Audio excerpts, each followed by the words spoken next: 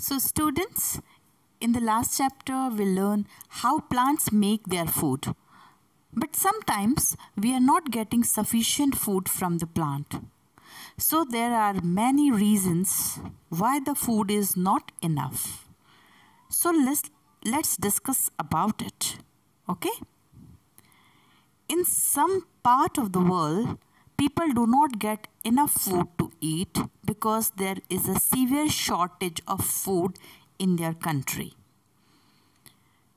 Quite a few of them die due to the starvation or suffer from deficiency diseases.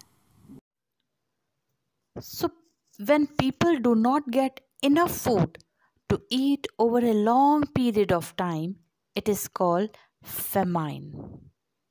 Famine are caused by natural calamities or second, human created problem. It may be due to in a natural way, or it may be a human created problem. So let's take this in detail.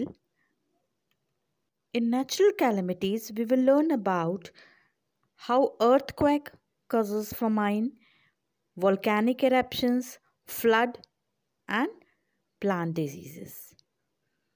In human created problems, we will learn about hoarding, black marketing, improper food storage, and poverty. As you all know, water plays an important role in crop production.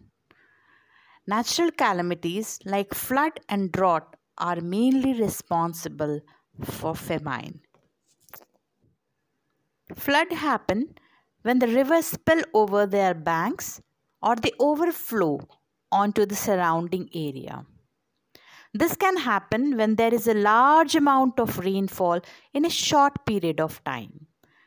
बच्चों आपको पता है flood से बहुत सारी चीज़ें damage होती है, लाइव्स डैमेज हो जाती हैं, होम्स डैमेज होते हैं और जो क्रॉप्स हैं, जो खेती है वो भी बर्बाद हो जाती है. बहुत ज़्यादा जब एक्सेस ऑफ रेनफॉल होता है जिसे कि हम फ्लड भी कहते हैं. But sometimes rain do not occur. This leads to scarcity of water. Scarcity of water, पानी की बहुत ज़्यादा कमी हो जाती है और इस तरीके से सूखा पड़ जाता है. And what we call it drought. As a result of this, there is less food for people to eat, and the cost of whatever food is left become very, very high. Other natural calamities like earthquake and plant diseases, or you can say volcanic eruptions, are also damaging crops and lead to shortage of food. So बच्चों हमने देखा कि how earthquake, flood, drought, plant diseases, volcanic eruptions, these are all responsible.